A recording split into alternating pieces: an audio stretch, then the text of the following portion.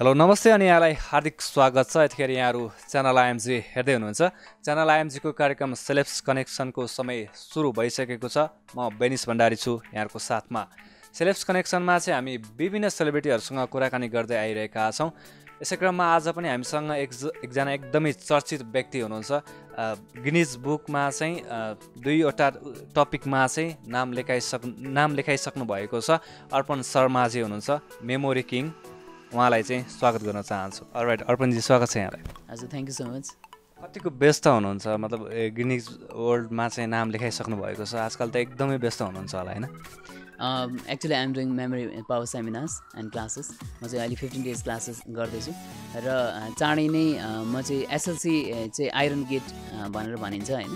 कुनै पनि विद्यार्थीको जिन्दगीमा एकदमै एसएलसीलाई एकदमै धेरै इम्पोर्टेन्स दिन्छ। तपाईँलाई पनि सायद कसैले पर्सेन्टेज सोद्धाखेरि एसएलसीको पर्सेन्टेज सोध्छ, बिचको सोध्दैन होइन, प्लस टूहरूको सोध्दैन। त्यो कारणले गर्दाखेरि चाहिँ एसएलसीको कोर्सेसको लागि पनि म अहिले प्रिपरेसन गर्दैछु।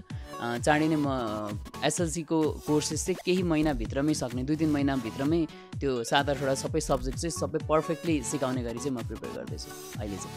सबै सब्जेक्ट चाहिँ एज अ कोर्स हुन्छ कि एउटै कोर्स, मतलब त्यो ट्रेनिङ फेज हुन्छ कि के हो यसमा? सुरुको 15 days ट्रेनिङ चाहिँ एकदम कम्पलसरी हुन्छ।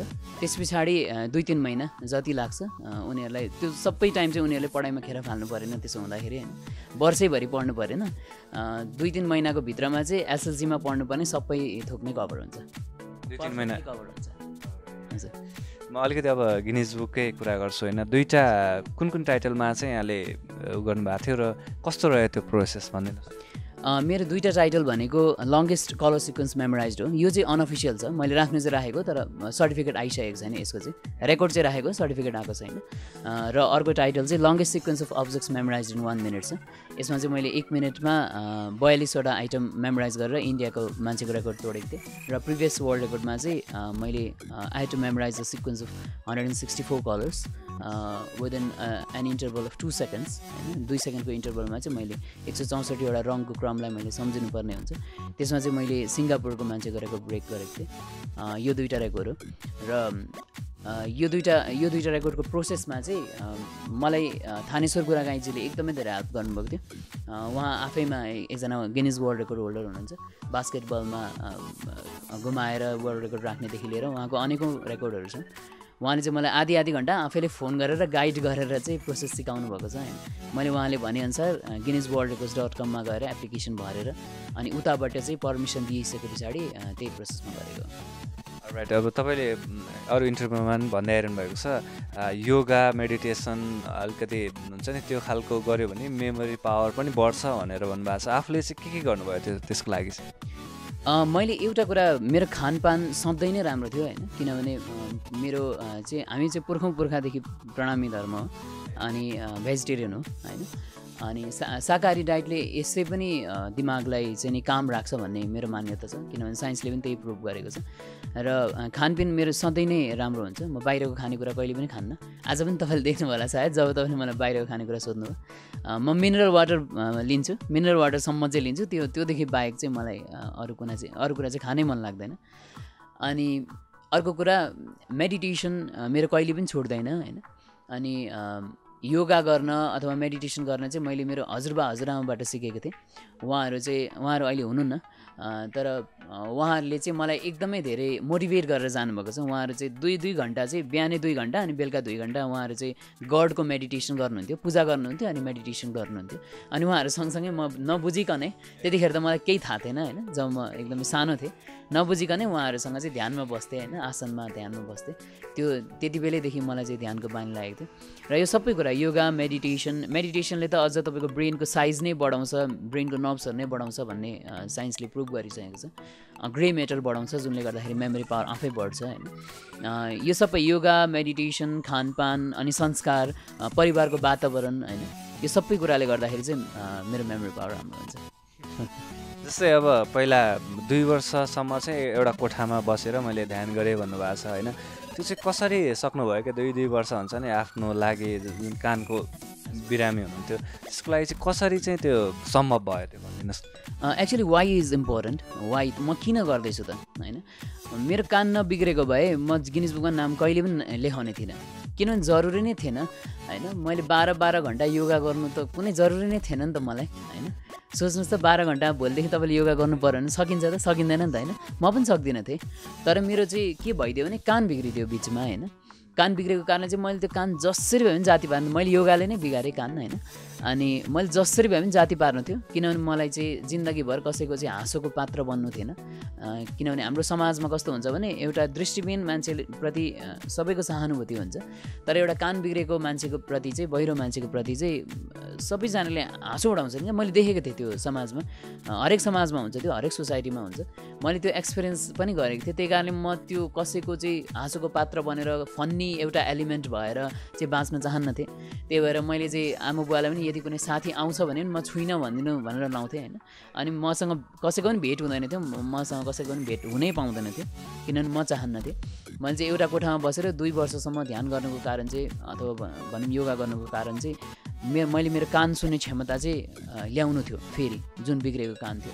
त्यही कारणले गर्दाखेरि चाहिँ म 4 बजे उठेर 12 बजीसम्म योगा गर्थेँ, 3 घन्टा ध्यान गर्थेँ, एक टाइम मात्र खाना खान्थेँ होइन। त्यो वाइ स्ट्रङ भइदियो क्या। वाइ स्ट्रङ हुनु भनेको चाहिँ के हो भने यो कहानीले चाहिँ अरूलाई पनि मोटिभेट गर्न सक्ला होइन। तपाईँको वाइ स्ट्रङ हुनु भनेको के हो भने जस्तो तपाईँलाई त्यो चिज किन चाहिएको छ क्या। अहिलेको जेनेरेसन कस्तो भइदियो भने एकजना फर इक्जाम्पल नेपाल आइडल हेऱ्यो होइन, एकजनाले एकदमै राम्रो गीत गायो, म पनि भोलिदेखि गीत गाउँछु। एकजनाले राम्रो हार्मोनियम बजायो, म पनि भोलिदेखि हार्मोनियम बजाउँछु। एकजनाले राम्रो गिटार बजाएर कभर सङ ल्यायो फेसबुकमा युट्युबमा होइन, भोलिदेखि म पनि गिटार सिक्छु। एन्ड इट चेन्जेस क्या। किनभने त्यो तपाईँको डिजायर हो, बर्निङ डिजायर होइन, त्यो तपाईँको इच्छा मात्रै हो, अभिलाषा होइन। तपाईँको वाइ त्यति धेरै स्ट्रङ नै छैन होइन। तपाईँको वाइ कति स्ट्रङ हुनुपर्छ भने एउटा तिर्खाएको व्यक्ति होइन, 5 दिनदेखि उसले एक थोपा पानी पनि पिउन पाएको छैन होइन, 4-5 दिनदेखि उसले एक थोपा पानी पनि पिउन पाएको छैन। त्यो मान्छेको अगाडि यदि तपाईँले पानीको बोतल ल्याएर राखिदिनु भयो भने ऊ कति जोडले जान्छ, कति स्ट्रङली जान्छ, कति इन्टेन्स इमोसन बोकेर जान्छ त्यो पानीको लागि।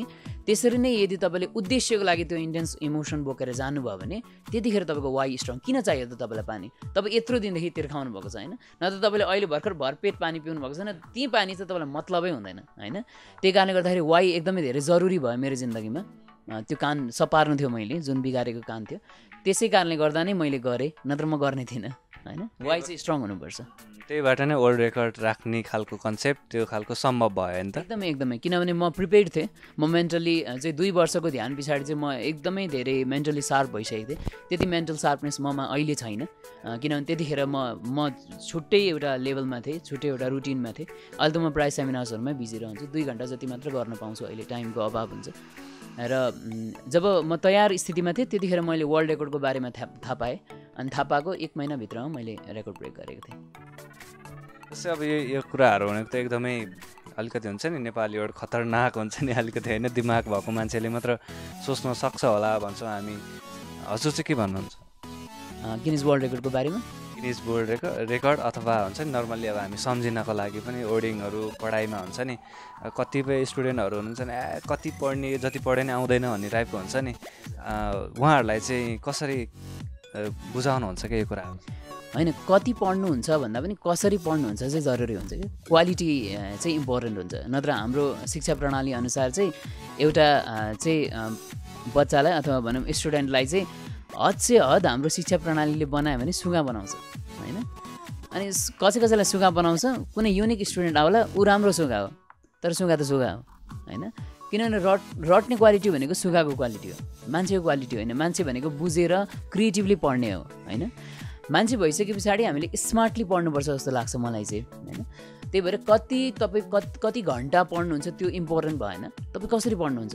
How much you read is not important, how you read is important. नत्र हाम्रो चाहिँ के छ भने एउटा साथीले अर्को साथीलाई फोन गरेर ओइ कति घन्टा पढिस् होइन एक्जाममा के होइन। अनि गार्जेनले पनि सन अथवा डटरलाई हेर्दाखेरि कति घन्टा पढ्दैछस् त्यो इम्पोर्टेन्ट होइन क्या। यदि तपाईँको छोराछोरी तनावमा छन् भने, डिप्रेस्ड छन् भने, कुनै प्यासन नै छैन, पढाइमा कुनै रमाइलोपना नै छैन होइन, पढ्दै यदि सुत्छन् भने 10 घन्टा किताब हेरे पनि केही फाइदा छैन। तर यदि तपाईँको चाहिँ डटर अथवा सनको चाहिँ मेन्टालिटी एकदमै क्लियर छ भने होइन, ऊ एकदमै शान्त छ भने, ऊ एकदमै एनर्जाइज छ भने, ऊ उसले 1 घन्टा पढेर पनि त्यो 10 घन्टा पढ्ने विद्यार्थीहरूलाई जितिदिन सक्छ।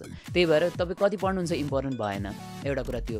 अनि अर्को कुरा तपाईँले स्मार्टली पढ्नुको लागि you have to apply the techniques. किनभने हाम्रो नेपालमा मात्रै होला सायद राम्रो टेक्निक नआएको अहिलेसम्म होइन, किनभने हाम्रो शिक्षा प्रणालीमा धेरै दोष छ। कुनै मान्छेलाई दोष लाइन मैले होइन, प्रणालीमा सिस्टममा एकदमै धेरै दोष छ। त्यो दोषले गर्दाखेरि एकदमै क्रिएटिभ हुन सक्ने बच्चाहरूलाई पनि थिचिँदैछ क्या तल। यति धेरै पोसिबिलिटिज लिएर हामी जन्मेको हुन्छौँ होइन, त्यो सबै पोसिबिलिटीलाई चाहिँ यो चाहिँ रोट लर्निङको टेक्निकले गर्दाखेरि चाहिँ थिचेको छ क्या त्यो क्रिएटिभिटीलाई होइन। त्यो कुरा सिस्टम अप्लाई गर्ने कुरा चाहिँ टेक्निक अप्लाई गर्ने कुरा पनि जरुरी हुन्छ। अनि अर्को कुरा यो सबैलाई महत्त्वपूर्ण हुन्छ यो कुरा, तपाईँले कहिले पनि निन्द्रा बिगार्नु भएन। सुन्दाखेरि एकदम सिम्पल सुनिन्छ, तर यदि निन्द्रा बिगार्नु भयो भने न कुनै टेक्निक काम लाग्छ न कुनै स्कुल काम लाग्छ। जतिसुकै महँगो स्कुलमा जानुहोस्, जस्तोसुकै टिचरसँग ट्युसन लिनुहोस् होइन, केही पनि काम लाग्दैन यदि निन्द्रा बिगार्नु भयो भने। किनभने निन्द्रा बिगार्नु भयो भने तपाईँको दिमागलाई रेस्ट पुग्दैन। जब तपाईँको दिमागलाई रेस्ट पुग्दैन तब तपाईँको दिमागमा एनर्जी जेनेरेट हुँदैन। जब तपाईँको दिमागमा एनर्जी जेनेरेट हुँदैन तबसम्म तपाईँको मेमोरी पावर नै डेभलप हुँदैन होइन। यदि मेमोरी पावर नै छैन भने जतिसुकै तपाईँले पढ्यो पनि बिर्सिहाल्नुहुन्छ होइन, गजनीको आमिर खान जस्तै हुन्छ। जस्तै अब हजुरले भनिराख्नुहुन्छ क्या मेमोरी मतलब mind is like a computer हुन्छ नि, हामी जे राख्न चाहन्छौँ त्यो राख्न सक्छौँ, निकाल्नेलाई फालिदिन पनि सक्छौँ। यो चाहिँ कसरी सम्भव हुन्छ? यो चाहिँ म चाहिँ नर्मली के गर्छु भने म मेरो ब्रेनभित्र के गर्छु म त्यो बताइदिन्छु। सुन्दाखेरि अनौठो लाग्ला होइन, तर म चाहिँ त्यही गर्छु। म एकदमै साँचो बोलिरहेको छु अहिले चाहिँ। म के गर्छु भने मेमोरी प्यालेसको टेक्निक हुन्छ होइन, म मेमोरी प्यालेसमा चाहिँ त्यो याद गर्नुपर्ने कुराहरू हाल्दै जान्छु। जब मलाई त्यो कुराहरू चाहिँदैन त्यतिखेर आई युज टिपेक्स क्या। म चाहिँ टिपेक्स युज गरिदिन्छु त्यो भिजुअलाइजेसनमा, रियलवाला टिपेक्स होइन। म डस्टरले मेटाइदिन्छु, टिपेक्स युज गर्छु, पेन्ट गरिदिन्छु। कुन पेन्ट गरिदिन्छु? व्हाइट पेन्ट गरिदिन्छु ताकि पछि केही पनि नदेखियोस् होइन। म यति धेरै कन्फिडेन्ट छु मेरो टेक्निकमा कि मलाई थाहा छ कि मैले एकपल्ट त्यसलाई व्हाइट पेन्ट गरिदिएँ भने, टिपेक्स अप्लाई गरेँ भने मलाई अर्को पालि याद आउँदैन त्यो कुरा होइन। त्यो कन्फिडेन्सकै कारणले गर्दाखेरि पनि त्यो डिलिट हुन्छ। म जुन मेमोरी डिलिट गर्न चाहन्छु, फेरि मेमोरी भनेको दुईवटा हुन्छ, एउटा आर्टिफिसियल हुन्छ होइन जुन हामी टेक्निकद्वारा क्रिएट गर्छौँ, अर्को नेचुरल मेमोरी हुन्छ। नेचुरल मेमोरी भनेको मेरो आमा बुवा होइन, मेरो आमा बुवासँगको सम्बन्ध, मेरो आमा बुवासँग मैले जे जति पनि मेमोरिजहरू, मेरो दिदीहरू होइन, मेरो परिवारसँग जे जति पनि मेरो मेमोरिजहरू छ त्यो नेचुरल मेमोरी भयो होइन। जे जति पनि मैले आर्टिफिसियली क्रिएट गरेको छु नि त्यो छैन वास्तवमा होइन, रियलिटीमा छैन। आई क्रिएटेड इट भर्चुअली होइन, मैले चाहिँ भिजुअलाइजेसनबाट चाहिँ क्रिएट गरिदिएँ होइन। जे जति पनि मैले त्यसरी क्रिएट गरेको मेमोरी हुन्छ त्यो चाहिँ म एडिट पनि गर्न सक्छु, डिलिट पनि गर्न सक्छु, फर्मेट पनि गर्न सक्छु। र त्यो कुरामा चाहिँ मान्छेहरूको कमेन्ट पनि आइरहेको हुन्छ। कान्तिपुरले पनि मेरो त्यसै गर्ने लेखिदिनु भएको छ, उहाँहरूले लेख्नु चाहिँ सही लेख्नुभएको, तर कुनै मान्छेलाई चाहिँ गलत मेसेजको रूपमा पनि जान सक्ला। त्यो मेमोरिज म डिलिट गर्न सक्दिनँ जुन नेचुरल मेमोरी हुन्छ होइन। त्यो मेमोरी चाहिँ म डिलिट गर्न सक्छु जुन मैले क्रिएट गरेको, जुन मैले आर्टिफिसियली बनाएको त्यसलाई म आर्टिफिसियली डिलिट पनि गर्न सक्छु। जस्तै अब भिजुअलाइजेसन भन्नुभयो होइन, जस्तै अब हामीले कुनै कुरा हेऱ्यौँ होइन, मतलब पढ्यौँ नि, त्यो कुरा भर्खरै भिजुअलाइजेसन भएर सबै नै त्यो याद हुन्छ दिमागमा कि के टाइम लाग्छ? यस्तो हुन्छ जस्तो एउटा कुरा कन्फिडेन्स अघि मैले भनिहालेँ होइन, अनि अर्को कुरा तपाईँको नेचुरल मेमोरी पावरले पनि सपोर्ट गर्नु पऱ्यो क्या। जस्तो ल्यापटपको ऱ्याम मात्र राम्रो भएर हुँदैन, प्रोसेसिङ युनिट सबै नै राम्रो हुनुपर्छ होइन, त्यसको प्रोसेसर राम्रो हुनुपर्छ, त्यसको हार्डवेयर राम्रो हुनुपर्छ, सबै नै राम्रो हुनुपर्छ होइन। ऱ्याम मात्र राम्रो भएर त हुँदैन। तपाईँले टेक्निक मात्र अप्लाई गर्नुभयो भने हुँदैन, तपाईँको दिमागले त्यसलाई सपोर्ट गर्नु पऱ्यो होइन। फर इक्जाम्पल एउटा 25 वाटको बल्ब छ होइन, त्यसमा तपाईँले 50 वाटको एनर्जी हालिदिनु भने के हुन्छ भन्नु त? ब्रस्ट हुन्छ होइन, कि त फ्युज हुन्छ होइन। यदि तपाईँको ब्रेन डेभलप छैन भने, if A brain is not trend or developed होइन, तपाईँ त्यसमा जतिसुकै टेक्निक भर्न खोज्नुहोस्, जतिसुकै भिजुअलाइजेसन गर्नुहोस्, जेसुकै गर्नुहोस्, त्यो काम लाग्दैन, तपाईँ बिर्सिनु नै हुन्छ। किनभने ब्रेनले पनि सपोर्ट गर्नु पऱ्यो एउटा, अनि अर्को कुरा टेक्निक पनि तपाईँले हालिदिनु भयो भने चाहिँ, अनि कन्फिडेन्स लेभल पनि भयो भने, यदि तपाईँ त्यो टेक्निकमाथि विश्वास पनि गर्नुहुन्छ भने चाहिँ त्यो तपाईँ बिर्सिनुहुन्न, जिन्दगीभर बिर्सिनुहुन्न। जस्तै अब जुनै कुरा पनि अलिक भन्यो भने लाभ बिर्सिने भन्ने खालको त्यो कोही हुन्छन् नि, त्यसको मान्छे पनि हुन्छन्, उहाँहरूकोमा चाहिँ के त्यो हालै नमिल्ने मतलब भाइरस छ कि कस्तो, त्यो पछि राख्न मिल्छ कि के हो? भाइरस रहेछ, भाइरस रहेछ। भाइरस भनेको के भने नेगेटिभ थट्स होइन, एउटै कुरा चाहिँ बारम्बार दोहोरेको दोहोरे हुन्छ एउटा कुरा त्यो। अर्को कुरा स्ट्रेस, एकदमै धेरै स्ट्रेस लिन्छन् क्या अहिलेको मान्छेले। मैले अस्ति भर्खरै एउटा जोक चाहिँ पढिरहेको थिएँ फेसबुकमा। एउटा मान्छे चाहिँ कस्तो थियो अरे भने जतिखेर तनाव लिन्थ्यो अरे क्या, अनि यो यसको तनाव उसको तनाव सबै थोकको तनाव लिन्थ्यो अरे। अनि उसले चाहिँ भगवान्लाई प्रे गर्यो अरे क्या, मलाई चाहिँ यो कुराले तनाव भयो, यो कुराले तनाव भयो, यो कुरा सबै हटाइदिनु पऱ्यो भनेर भगवान्ले सबै कुरा हटाइदिनु भयो अरे होइन। अब चाहिँ उसले भने जति सबै कुरा नै हटाइदिइसके पछाडि चाहिँ अब ऊ शान्तसँगले बसिरहेको थियो अरे। अनि 1-2 दिन पछाडि उसलाई नयाँ किसिमको तनाव भयो अरे। कस्तो तनाव भयो अरे भने, कस्तो टेन्सन भयो अरे भने सबैजनालाई टेन्सन हुन्छ, मलाई मात्र किन टेन्सन हुँदैन भनेर फेरि उसलाई टेन्सन भयो अरे क्या होइन। त्यही भएर टेन्सन लिने मान्छेले जताबाट पनि टेन्सन लिन्छ होइन। अहिलेको मान्छेको मेन समस्या भनेको के हो भने हामी चाहिँ सुख सयलको जिन्दगी बाँचिरहेको छौँ तर खुसीको जिन्दगी बाँचिरहेको छैनौँ कि। तपाईँले याद गर्नुभएको छ आजभन्दा 100-150 वर्ष अगाडि चाहिँ जब हामीसँग हवाई जहाज थिएन, जब हामीसँग यस्तो ल्यापटप थिएन, जब सबैको हातमा स्मार्टफोन थिएन, जब यो सबै सुख सुविधा थिएन, त्यतिखेरको मान्छे ज्यादा खुसी थिए कि अहिलेको मान्छे ज्यादा खुसी छन्? मलाई भन्नुहोस् त, कुन मान्छे ज्यादा खुसी थियो? सायद पहिलाकै मान्छे त एकदम मान्छे धेरै खुसी थिए। अहिलेको मान्छे सुखी छन् तर खुसी छैन, फरक छ होइन। सुखको जिन्दगी बाँच्छन्, सुख सयलको जिन्दगी बाँच्छन्, ऐसो आरामको जिन्दगी बाँच्छन्, तर एउटा मर्सिडिजमा बसेर वहाँ रुनु भन्दा नि एउटा साइकलमा बसेर आरामले हाँसेर जिन्दगी बिताउनु राम्रो हुन्छ जस्तो लाग्छ मलाई चाहिँ होइन। मेन प्रब्लम कहाँनिर भइदियो भने हामीले बाहिर संसार मात्रै डेभलप गर्न खोज्यौँ क्या। यही दिमागकै कुरा गर्दैछु म, बाहिर कन्सेप्टको कुरा गर्दैछु होइन। हामीले बाहिरी कुराहरू मात्र ठिक गर्न चाह्यौँ र गऱ्यौँ पनि होइन। धेरैवटा बाहिरी कुरा, बाटो ठिक भएन बाटो ठिक गऱ्यौँ, मार्ससम्म पनि पुग्यौँ होइन। मार्ससम्म पुग्यौँ तर आफ्नै दिमागभित्र के छ हेर्न जानेनौँ, आफ्नै कन्सियसनेसभित्र के छ आत्मा हेर्न जानेनौँ, आफैलाई नै हेर्न जानेनौँ होइन। हामी भित्र कहिले पनि गएनौँ कि, सधैँ बाहिर गयौँ होइन। बाहिरको कुराहरू ठिक गर्दा गर्दै हामीले भित्र जानै नै बिर्स्यौँ क्या हामीले होइन। अघि मैले भने जस्तै अनर्स म्यानुअल होइन, अनर्स म्यानुअल हामी स्मार्टफोनको लागि किन्छौँ होइन। स्मार्टफोनको अनर्स म्यानुअल छ हामीसँग, ल्यापटपको छ होइन, कुनै पनि कुराको हामीसँग छ। यो कसरी चलाउने भन्ने कुरा छ, आफ्नो दिमाग कसरी चलाउने त्यसको अनर्स म्यानुअल कसैसम्म छैन, डिस्कसै छैन यो कुरामा होइन। त्यो कारणले गर्दाखेरि तपाईँले चाहिँ भित्र ध्यान दिनु जरुरी हुन्छ होइन। अनि यदि तपाईँले चाहिँ बाहिरी संसारमा पिस खोज्नुहुन्छ भने, शान्ति खोज्नुहुन्छ भने, बाहिरी संसारमा पिस खोज्दा खोज्दै आफूभित्रको पिसलाई चाहिँ यदि बिर्सिनु भयो भने तपाईँ जिउँदै रेस्ट एन्ड पिस हुनुहुन्छ, जिउँदै आरआइपी हुन्छ क्या मान्छे। आरआइपी भनेर फेसबुकमा लेख्छ नि है, तपाईँ जिउँदो लास हो तपाईँ होइन, यदि तपाईँले आफूलाई चिन्नु भएन भने होइन। त्यो कारणले गर्दाखेरि पहिला आफूभित्र जाने चाहिँ प्रयास गर्नुहोस् होइन। केही गर्नु पर्दैन, बिहानै उठेर आधी घन्टा जति आँखा चिम्लेर जस्ट आफ्नो थट र आफ्नो इमोसनलाई हेर्नु मात्रै भयो भने, अरू कुनै बाहिरी कुरालाई चाहिँ बन्द गरेर, ढोका बन्द गरेर, सबै आँखा बन्द गरेर, सबै बाहिरी कुरालाई बन्द गरेर आफूभित्रको इमोसनलाई, आफूभित्रको तपाईँमा के विचार आउँदैछ, तपाईँमा के इमोसन आउँदैछ, त्यो सबैले यदि तपाईँले चेक गर्न थाल्यो भने बिस्तारै बिस्तारै सबै इमोसनहरू शान्त हुँदै जान्छ। किनभने तपाईँ आफूलाई निहाल्दै जानुहुन्छ आफूभित्र के छ। जति भित्र तपाईँ आफूभित्र जान सक्नुहुन्छ त्यति नै बाहिरी कुरामा पनि जान सक्नुहुन्छ होइन। याद गर्नुभएको छ तपाईँ राति धेरै कुराहरूमा कन्सन्ट्रेट गर्न सक्नुहुन्न, बिहानै गर्न सक्नुहुन्छ होइन। किनभने तपाईँ बिहानै तपाईँको दिमागमा ज्यादा एनर्जी हुन्छ होइन, ज्यादा अक्सिजन हुन्छ, ज्यादा एनर्जी हुन्छ।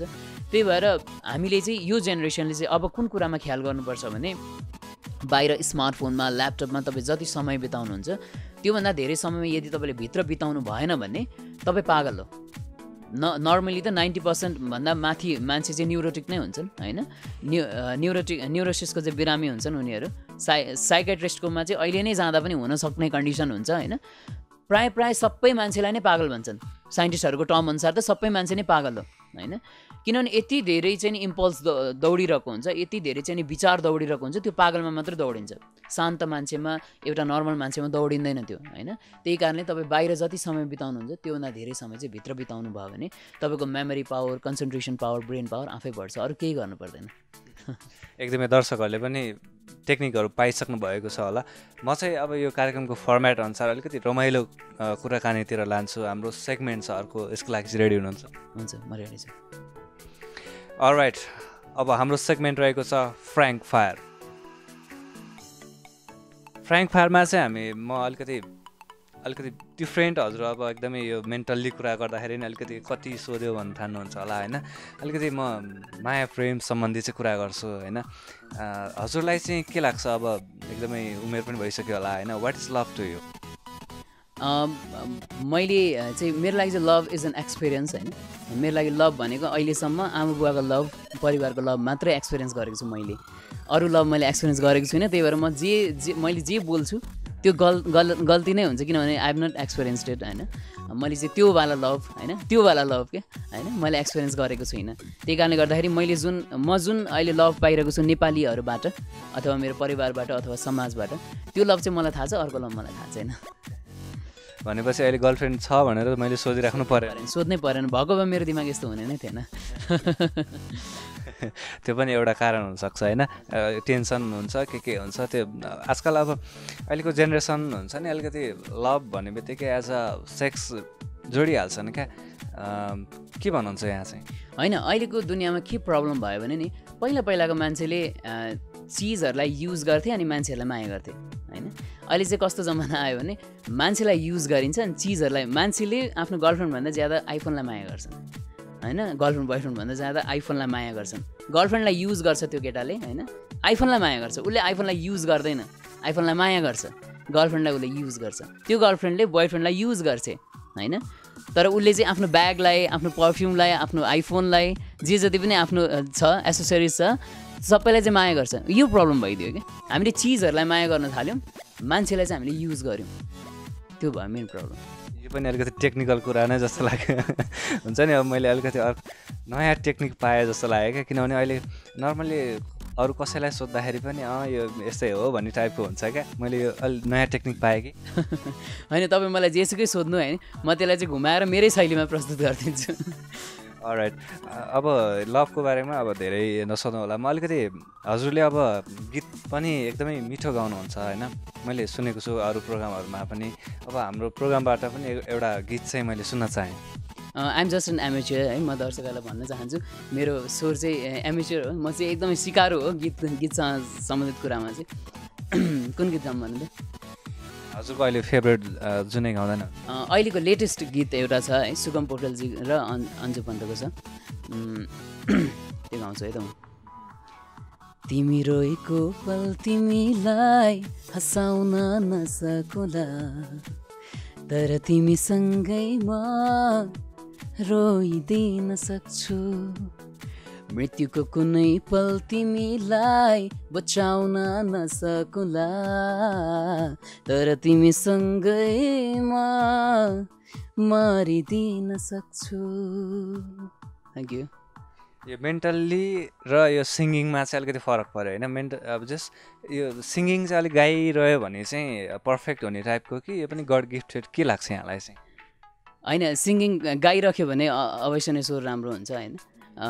यो सिङ्गिङ चाहिँ क्रिएटिभिटीमा भर पर्ने हुनाले चाहिँ राइट ब्रेन चाहिँ मेमोरी पावरसँग सम्बन्धित र सिङ्गिङ दुइटै चाहिँ क्रिएटिभिटीसँग सम्बन्धित भएको हुनाले चाहिँ राइट ब्रेन चाहिन्छ नि त मेमोराइज गर्नुको लागि होइन। हाम्रो दुइटा ब्रेन हुन्छ, त्यो कारणले गर्दाखेरि सिङ्गिङ पनि राइट ब्रेनकै उपज भएको कारणले गर्दाखेरि चाहिँ सिङ्गिङले चाहिँ राइट ब्रेन एक्टिभेट गर्छ होइन, अनि मेमोरी पावरले पनि राइट ब्रेन एक्टिभेट गर्छ होइन। त्यो कारणले गर्दाखेरि चाहिँ यो दुइटै क्रिएटिभिटीमा पर्छ। र कोही मान्छे कस्तो हुन्छन् भने भित्र फिलिङको साथमा गाउँछन्, म त्यसलाई चाहिँ गड गिफ्टेड भन्न चाहन्छु होइन। कुनै मान्छेले जतिसुकै ट्रेन गरे पनि, आफूलाई जतिसुकै ट्रेन गरे पनि त्यो फिलिङ अथवा त्यो भाव अथवा मान्छेको मुटुसम्म पुग्ने चाहिँ त्यो फिल नै आउँदैन कि इमोसन नै आउँदैन। त्यसलाई चाहिँ जुन मान्छेले चाहिँ फिलिङको साथमा गाउन चाहन्छ ऊ साँच्चै नै गड गिफ्टेड छ। भनेपछि अब यता यो सिङ्गर पनि केही तयारी गर्दै हुनुहुन्छ कि यतैपट्टि हुनुहुन्छ? मेरो रेशम भन्ने एउटा एल्बम आउँदैछ। मेरो रेशमको एल्बममा चाहिँ फर्स्ट ट्र्याक चाहिँ टाइटल ट्र्याक आउँदैछ। कमला सापकोटा दिदीसँग चाहिँ म गाउँदैछु। ओ रेशम भन्ने गाना छ होइन, एउटा रेशम भन्ने शब्द क्लिक पनि हुन्छ जस्तो लाग्छ मलाई। त्यो चाहिँ मैले गाइसकेको छु, अब भिडियो सुटिङ गर्न मात्र बाँकी छ। ठिकै छ। अब आज हामी अलिकति मैले हजुरलाई सोधे पनि छैन होइन, म नत्र धेरै प्रोग्राममा देखिसकेँ हजुरलाई नै मेमोरी टेस्ट गराइरहेका हुन्छन् क्या। आज हजुरले नै भनिसक्नुभयो आज म चाहिँ हजुरको स्टुडेन्टहरूलाई नै टेस्ट गराउँदैछु होइन, के भन्नुहुन्छ यसमा? म चाहिँ अहिले 15 डेज क्लासेसहरू चलाउँदैछु होइन। त्यसबाट चाहिँ जब कुनै स्टुडेन्ट चाहिँ एकदमै मेहनत गरेर एकदमै पर्फेक्ट भएर आउँछ नि, त्यतिखेर आई फिल सो प्राउड के होइन। अझ गिनेस बुक नै उहाँले गिनेस बुक वर्ल्ड रेकर्ड नै राखिदिनु भयो भने म अझै धेरै प्राउड फिल गर्थेँ होइन।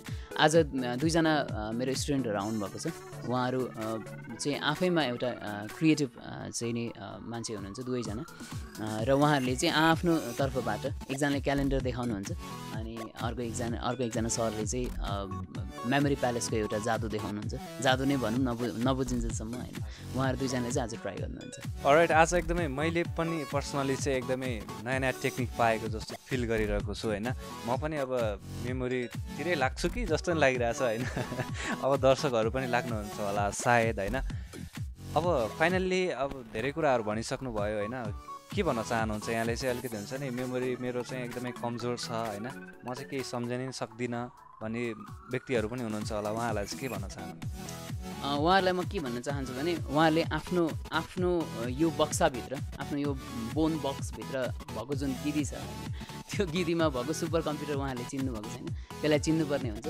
त्यहाँ 2.5 पेटाबाइट्स मेमोरी हुन्छ साइन्टिफिक अमेरिकनको रिसर्च अनुसार मैले अघि पनि भने र 2.5 पेटाबाइट्स भनेको चाहिँ 2.5 मिलियन जिबी हुन्छ होइन तपाईँको ल्यापटप तपाईँको चाहिँ पेन ड्राइभ त्यसको अगाडि चाहिँ केही पनि होइन त्यति धेरै मेमोरी पावर क्यापेसिटी हामीले बोकेर हामी जन्मेको हुन्छौँ तर त्यो मेमोरी पावर क्यापेसिटी चाहिँ हामी युज गर्न सकिरहेको छैनौँ किनभने we do not know the required techniques हामीलाई चाहिँ टेक्निक्सहरू थाहा छैन त्यो टेक्निकहरू तपाईँले युज गर्नुभयो भने अनि डेली रुटिनमा चाहिँ मेडिटेसन अथवा योगाहरू चाहिँ तपाईँले हाल्न सक्नुभयो भने इन्स्टल गर्न सक्नुभयो भने त्यतिखेर सबैको नै मेमोरी पावर इक्वल हुन्छ र तपाईँले सबैजनाले नै मेमोरी पावर इक्वली युज पनि गर्न सक्छन् त्यति बेला चाहिँ अलराइट यसै क्रममा मैले भनिसकेको छु अघि नै एकजना उहाँ अर्पण शर्माको चाहिँ स्टुडेन्ट हुनुहुन्छ उहाँलाई चाहिँ मैले लेखेको छु वर्डहरू होइन छ यहाँ चाहिँ 50 वटा वर्डहरू लेखेको छु म चाहिँ उहाँलाई पहिला दिन्छु उहाँलाई हेराउँछु अनि त्यस पछाडि उहाँलाई चाहिँ मेमोरी टेस्ट गराउँछु एटलिस्ट मलाई 5 मिनट्स लाग्छ होला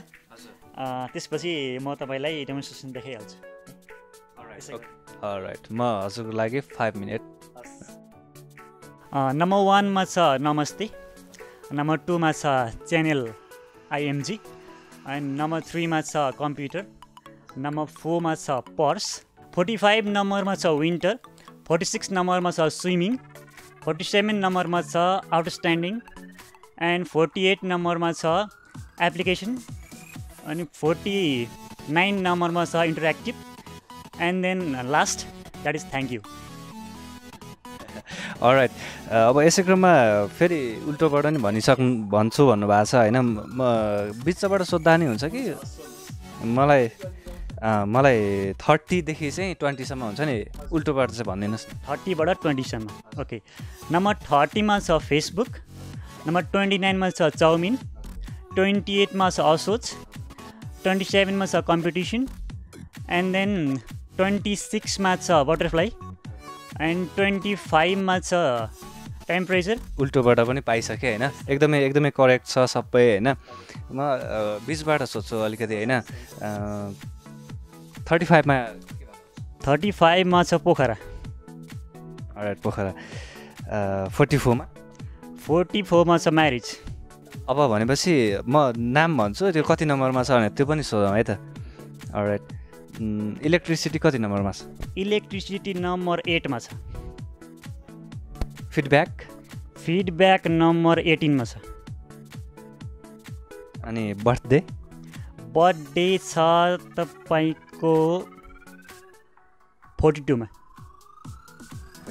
राइट एकदमै यो म हजुरलाई पनि सोध्छु होइन एज अ स्टुडेन्ट हजुरले त्यो सिकिसक्नु भएको छ होइन अर्पणजीको टेक्निक भन्छु म चाहिँ सिकिसक्नु भएको छ कसरी यो सम्भव भयो उहाँको त अब मलाई लाग्थ्यो उहाँको मेमोरी नै अलिक स्ट्रङ हो कि जस्तो लाग्थ्यो अब हजुरसँग पनि ट्रान्सफर भइसक्यो यो चाहिँ कसरी सम्भव भयो यो यस्तो हुन्छ अब हामी सबैसँग मेमोरी हुन्छ होइन तर हामीसँग कन्फिडेन्स छैन क्या हामी यो गर्छु त्यो गर्छु भन्ने कन्फिडेन्स छैन जस्तो हाम्रो के छ भने परापूर्वकालदेखि नै रट्ने सबैदेखि घर परिवारमा पनि भयो स्कुलमा पनि भयो होइन त्यसै गरी अनि हाम्रो जेनेरेसन हजुरबाहरू बुवाहरू आमा बुवा सबैजनाले चाहिँ अब त्यही चाहिँ जेनेरेसन फलो गर्दै आउनुभएको छ त्यही रुल्स फलो गर्दै आउनुभएको छ होइन उहाँहरूलाई त्यो टेक्निक्स नै थाहा छैन how to remember for long last भनेर चाहिँ थाहै छैन क्या त्यो ट्रिक चाहिँ एकदम कन्फिडेन्टली युज गर्न सकिन्छ अनि त्यसलाई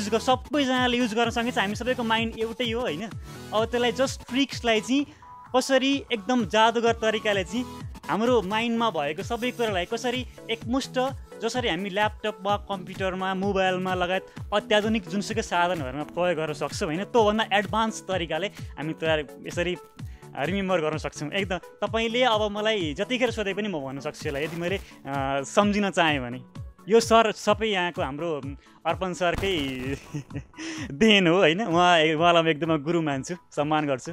उहाँले एउटा रिभोल्युसनै ल्याउनु भएको छ नेपालमा। अब उहाँलाई चान्स दिने हो भने होइन, उहाँलाई चान्स दिने हो भने सायद नेपालको एजुकेसन सिस्टमै चेन्ज हुन्छ। जसरी मैले उहाँको धेरै इन्टरभ्यू हेरेको छु होइन, भिडियोमा युट्युबमा हेरेको छु। अब उहाँको त इन्टरभ्यू हेर्दा धेरै सबै उहाँको मैले युट्युबमा नहेरेको भिडियो नै छैन कि एकदम त्यो कुरा चासो छ, जिज्ञासा छ। त्यो जिज्ञासाले गर्दा उहाँको मलाई 15 दिन ट्रेनिङ लिने अवसर मिल्यो क्या। त उहाँको प्यासनले गर्दा म आएँ क्या। उहाँसँग चाहिँ धेरै कुरा मसँग पनि मिल्ने रहेछ। जस्तो अब मलाई पनि घर परिवारमा लोकसेवातिर भिड अनि अब अन्य जागिरतिर खा होइन, यो त्यत्तिकै प्राइभेट सेक्युर छैन के छैन भन्दा पनि म अब मेरो इन्ट्रेस्टै छैन क्या। म सरकारी जागिर खाने मेरो इन्ट्रेस्टै होइन क्या, प्यासनै होइन। म केही एक्स्ट्रा गर्न चाहन्छु, अरूलाई इन्सपिरेसन बन्न चाहन्छु, मोटिभेसन दिन चाहन्छु होइन, अनि केही सब अरूभन्दा एक्स्ट्रा गर्न चाहन्छु। हो त भनेपछि यही कुरामा मैले भन्न चाहेँ होइन। जस्तै अब तपाईँ पहिलादेखि नै अलिकति स्ट्रङ मेमोरी पावरको हुनुहुन्थ्यो कि त्यहाँ गइसके पछाडि चाहिँ त्यो टेक्निकले चाहिँ काम गर्यो? होइन, यस्तो हो स्ट्रङ मेमोरी पावर भनेको पहिला कस्तो थियो भने सबैको स्ट्रङै हुन्छ है। त्यो आफ्नो मनसाय चाहिँ म कमजोर छु भन्ने सोच्यो भने चाहिँ म कमजोरै भइरहेको छ क्या। कसरी स्ट्रङ भनेको म भित्रदेखि म स्ट्रङ छु, म जे पनि गर्न सक्छु, I can do everything, I can handle every my problems by my self भनेर चाहिँ सोच्ने हो भने सबैजना स्ट्रङ हुनुहुन्छ क्या। मेन्टालिटी चेन्ज गर्नु पर्यो। एकदमै म आफै पनि अलिकति छक्क परिरहेको छु होइन। यहाँनिर अब मैले सोचिरहेको थिएँ अर्पणजीले चाहिँ आफै सबै भन्नुहुन्छ होला, अरूले चाहिँ बिर्सिनुहुन्छ होला जस्तो लागिरहेको थियो, तर त्यो भएन। एकदमै राम्रोसँग यो सबै मिलाइसक्नु भएको छ। अलराइट, यसै क्रममा हुन्छ नि अब क्लास लिइसक्नु भएको छ हजुरले त होइन। अब अलिकति धेरै नै पनि इन्ट्रेस्टेड हुनुहुन्छ होला, नगएका पनि हुनुहुन्छ होला। उहाँहरूलाई चाहिँ के भन्न चाहनुहुन्छ एज अ क्लासको सम्बन्धमा चाहिँ के भन्न चाहन्छ यहाँले? एकचोटि क्लास लिनुहोस् है, 15 दिनको एडभान्स क्लास हुन्छ जुन, हो त्यो क्लास लिनुहोस्। हो त्यो क्लास लिइसकेपछि पक्कै पनि तपाईँको माइन्ड पावर पहिलाको भन्दा धेरै नै डेभलप हुन्छ। पहिलाको जस्तो माइन्ड तपाईँको रहँदैन, डेफिनेटली चेन्ज हुन्छ। जस्तो म पहिला यसरी म 5 मिनटमा 50वटा वर्ड एकैछिनमा अब मैले रहने गरी उल्टो सुल्टो जस्तो सुकै मैले सम्झिन चाहने लाइफ टाइम रहने गरी म यसरी सम्झिन सक्दिनँ थिएँ। यो मलाई टेक्निक चाहिँ केही थाहै थिएन। जब म क्लास लिन थालेँ तब त मलाई थाहा भयो यस्तो ट्रिक्स पनि रहेछ भनेपछि मैले युज गर्न सक्यो भने तपाईँ डेफिनेटली युज गर्न सक्नुहुन्छ। You can be success. So म पनि त्यही भन्न चाहन्छु, अर्पणजीको क्लासमा चाहिँ हजुर जानुभयो भने चाहिँ यहाँले चाहिँ त्यो मेमोरी पावरको टेक्निक चाहिँ युज गर्न सक्नुहुन्छ अनि राम्रोसँग सबै यो फर्मुलाहरू युज गरे पछाडि मेमोरी पावर अफकोर्स बढ्नेछ। यसै क्रममा चाहिँ म यो वर्डहरूको त सक्यो, म अब अर्को एकजना अर्पणजीको चाहिँ स्टुडेन्ट हुनुहुन्छ, उहाँलाई चाहिँ म क्यालेन्डरको चाहिँ एउटा टेस्ट गराउँदैछु। अलराइट, यसै क्रममा मसँग क्यालेन्डर पनि आइसकेको छ। यो चाहिँ 2074 होल इयरको क्यालेन्डर छ। म उहाँलाई चाहिँ यो सम्पूर्ण अब कुन डेट कति गते के बार म सबै सोध्नेछु। फर्स्ट अफ अल उहाँको चाहिँ इन्ट्रोडक्सन दिन चाहन्छु। हजुरको शुभ नाम भनिदिनुहोस् न। म युन्सा थपलिया। मैले 15 दिन अगाडि जति मैले अर्पण सरको क्लास एटेन्ड गरेको थिएँ। 15 days memory class attend गरेपछिको result आज हेर्दैछु। अब सधैँ नै अर्पणजीलाई नै अब यो लगाइरहेको बेला चाहिँ अहिले म स्टुडेन्टहरूको कतिको प्रोग्रेस भएछ भनेर नि हेर्दैछु होइन। म अहिले कति गते कुन बार म अहिले सोद्धा हुन्छ हुन्छ। म चाहिँ जेठ महिनाको सोध्दैछु होइन। जेठ महिनाको 17 गते के बार पर्छ? वेडनेसडे। हजुर, म जेठकै 31 गते। 31 गते वेडनेसडे। हजुर। राइट। फागुन महिनाको 14 गते के बार पर्छ? मन्डे। अलराइट, सबै नै सिकिसक्नु भएको रहेछ होइन। अलिकति मलाई पनि अचम्म लागिरहेको छ। सधैँभरि अर्पणजीले चाहिँ क्यालेन्डरको सबै भनिदिनुहुन्छ, आज हजुरले नै भनिसक्नु भएको छ। कस्तो भयो क्लास, कसरी सिक्नुभयो? क्लास एकदमै इफेक्टिभ थियो लाइक हामीले क्लास लिएको त्यो पढ्न गएको जस्तै नि भएन लाइक लर्न विथ फन अनि त्यो एकदमै स्मार्टली एकदमै छोटो समयमा नि धेरै कुरा सिक्यौँ हामीले for coming youth for coming students त्यस्तो क्लास लिएर आफ्नो करियर आफ्नो स्टडीलाई अगाडि बढाउँदा राम्रो हुन्छ भन्ने चाहन्छु। अलराइट, मैले हजुरको स्टुडेन्टहरूलाई पनि सबै नै त्यो डेमोहरू चेक गरिसकेँ होइन, एकदमै पोजिटिभ रिजल्ट पाएँ होइन। कसरी चाहिँ यो सकाउनु भयो स्टुडेन्टहरूलाई चाहिँ जुन टेक्निक हुन्छ नि, टेक्निक ट्रान्सफर चाहिँ कसरी सम्भव भयो? पिके जस्तै वास्तवमा त्यसरी नै ट्रान्सफर हुन्छ होइन। सबैजनाको दिमाग एउटै हुन्छ। मेरो अगाडिको उहाँले सरले पनि भनिसक्नुभयो, सुशील सरले पनि भनिसक्नुभयो, उहाँले पनि क्लास लिनुभएको थियो। सबैजनाको दिमाग एउटै हुन्छ, युज गर्नुपर्ने कुरा मात्रै हो फरक कुरा होइन। यदि टेक्निक युज गर्नुहुन्छ भने हुन्छ होइन, नत्र हुँदैन। अब त्यही 15 दिन क्लासमा आउने स्टुडेन्टले पनि यदि सिन्सियरली मेरो टेक्निकहरू युज गर्नु भएन भने चाहिँ हुँदैन फेरि होइन। अल्बर्ट आइन्स्टाइनले नै आएर सिकाए पनि हुँदैन होइन, मैले मात्र नभएर। र जब म सिकाउँछु त्यतिखेर I do it with fun के, म कुनै पनि स्ट्रिक्ट तरिका युज गर्दिनँ। जहिले हँसाएर पढाउँछु अर्को कुरा होइन। यदि तपाईँले हाँसेर रमाइलो तरिकाले पढ्नुभयो भने ज्ञान किन याद आउँछ त, फिल्म किन याद आउँछ त होइन, गाना किन याद आउँछ? किनभने त्यसमा क्रिएटिभिटी हुन्छ, रमाइलो हुन्छ होइन, त्यही कारणले याद आउँछ। त्यही कारणले 15 डेजसम्म चाहिँ म उनीहरूलाई स्टुडेन्टहरूलाई चाहिँ हँसाइ सबै नै टेक्निक सिकाउँछु। त्यो कारणले गर्दाखेरि एकदमै राम्रो हुन्छ। And I am so proud of both of them. I want to thank them, both of them. All right, thank you very much for coming here. Thank you so much मलाई यो प्लेटफर्म दिनुभयो सेयर गर्ने। हजुरहरू मिडियाको जो जति पनि हुनुहुन्छ म हजुरलाई एकदमै धेरै धन्यवाद दिन चाहन्छु यही माइकबाट। हजुरलाई आजको लागि विशेष धन्यवाद र समस्त मिडिया सञ्चारकर्मीहरू सबैजनालाई आइएमजी होइन सबैजनालाई म धन्यवाद दिन चाहन्छु। किनभने मिडियाले हो कुनै पनि प्रतिभालाई बाहिर निकाल्ने होइन, नत्र हामी प्रतिभा भएको व्यक्तिहरू कस्तो हुन्छ भने जङ्गलमा नाचेको मयूर जस्तो हुन्छ यदि मिडिया नहुने हो भने होइन, कसैलाई थाहै हुँदैन होइन। र जाँदा जाँदै मलाई चाहिँ हेरिराख्नु भएको दर्शकहरूलाई के पनि भन्न चाहन्छु भने तपाईँको जिन्दगी जे छ तपाईँले आफ्नो तरिकाले बिताउनुहोस्। कसैको पनि शारीरिक मानसिक अथवा चाहिँ नि इमोसनल जुन ब्ल्याकमेलिङ भन्छ नि, इमोसनल शोषणमा नआउनुहोस्। अरूले के भन्छ अरूले के गर्छ त्यो धेरै ठुलो कुरा भएन। How you respond is important होइन। तपाईँ चाहिँ कसरी रेस्पोन्ड गर्नुहुन्छ र तपाईँ खुसी हुने अथवा दुःख हुने, तपाईँलाई दुःखी बनाउने अधिकार चाहिँ अरू कसैलाई नदिनुहोस् क्या। हाम्रो चाहिँ मेन प्रब्लम कहाँ भइदियो भने हामी सबैको हातमा एउटा रिमोट कन्ट्रोल थमाइदिन्छौँ। त्यो रिमोट कन्ट्रोलले के गर्छ भने अब त खुसी हो है, हामी खुसी भइदिन्छौँ। अब त दुःखी हो, हामी दुःखी भइदिन्छौँ। अब त रो, अब त हाँस। अरूले हामीलाई कन्ट्रोल गरिरहेको छ क्या होइन। त्यस्तो कन्ट्रोल गर्ने वातावरण चाहिँ क्रिएट नगर्नुहोस्। अरूको हातमा रिमोट कन्ट्रोल नथमाउनुहोस् है। त्यो रिमोट कन्ट्रोल सबै आफ्नो दराजमा गएर लक गरिदिनुहोस्। त्यो अधिकार चाहिँ आफैले मात्र दिनुहोस्। तपाईँलाई चाहिँ आज कसैले प्रशंसा गर्छ भने तपाईँ खुसी हुनुहुन्छ भने भोलि तपाईँलाई कसैले गाली गर्छ भने तपाईँ रुनुहुन्छ अवश्य पनि होइन। त्यो मान्छेले तपाईँ किन अधिकार दिनुहुन्छ तपाईँलाई रुवाउने अथवा खुसाउने होइन। आफ्नो अधिकार आफैसँग राख्नुहोस् होइन। तपाईँको जे जति पनि खुसी छ, यो जिन्दगी एकदमै सर्ट छ होइन, यसलाई खुसी तरिकाले बिताउनुपर्छ जस्तो लाग्छ मलाई। र आफ्नो प्यासन कहिले पनि नछोड्नु होला र खुसी साथ बिताउनु होला यो जिन्दगी। त्यति नै भन्न चाहन्छु। Thank you so much. All right, with this we are really end of this. So आज हामीले अर्पण शर्मासँग कुरा गऱ्यौँ नै, एकदमै रमाइलो एकदमै इन्फर्मेटिभ कुराहरू हामीले थाहा पायौँ। त्यससँगै हामीले उहाँको स्टुडेन्टहरूबाट चाहिँ एकदमै मेमोरी टेस्ट गराएको रिजल्ट पनि हामीले पाइसकेका छौँ। अफकोर्स एकदमै मेमोरी भन्ने कुरा चाहिँ अलिकति हामीले टेक्निक लगाएर काम गर्न सक्यो भने चाहिँ यो कुरा सबैबाट सम्भव हुन्छ भन्ने चाहिँ हामीले थाहा पाइसकेका छौँ। विथ दिस च्यानल आइएमजी चाहिँ यहाँले हेर्दै गर्नुहोला, लाइक सब्सक्राइब अनि सेयर गर्न चाहिँ नभुल्नुहोला। म बेनिस भण्डारी बिदा हुन चाहन्छु। नमस्ते। Celebs Connection.